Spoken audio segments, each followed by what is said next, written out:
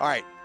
Usually when bones are found in a parking lot, it's a mob guy who maybe talked too much. But under this car park in Leicester, England, was someone who hadn't talked in a long time. Skeletal remains of the 15th century English monarch, King Richard III. Not much of a memorial for a fallen ruler, plus parking fees, astronomical. R.I.P. Dickie 3. And one thing about being buried in a parking lot, though, keeps the bones clean. And if Richard has been sleeping with the fishes, he'd likely be covered in algae, something that might have restored him to power, or more likely made him a source of power. What?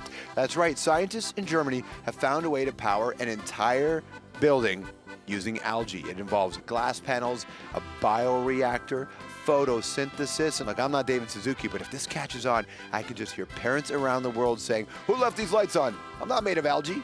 Who left these lights on? Do you think algae grows on trees?" But even if the lights are on, they can't see you if you're invisible. Researchers at the University of Toronto have created an invisibility cloak. Here's how. By surrounding an object with a ring of small antennas, they're able to make items disappear from microwave and radio wave detectors. So far, this only makes things invisible to radar.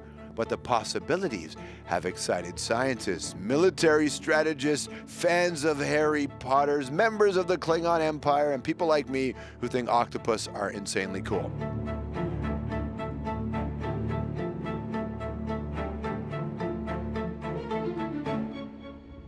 Science can do a lot of things that we used to think was only possible in the movies, but it can't raise the dead. That's still just for zombie flicks. But science can bring back the dead in other ways.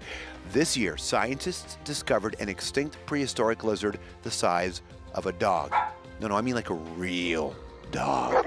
And what makes this species so special? Its name, Barbaturex morrisoni, named for him. It's now official. Jim Morrison is the Lizard King.